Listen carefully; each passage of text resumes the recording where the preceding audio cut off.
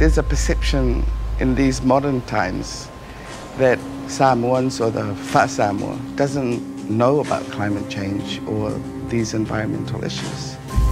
We have a culture that is premised on the relationship between man and the environment. For the Pacific, it is a survival issue, and it's going to impact people now, not sometime in the future.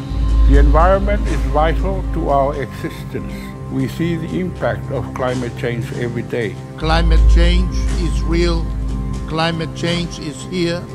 It is impacting with far more frequency and severity. If these lands go, then the very thing that makes us who we are flies out the window.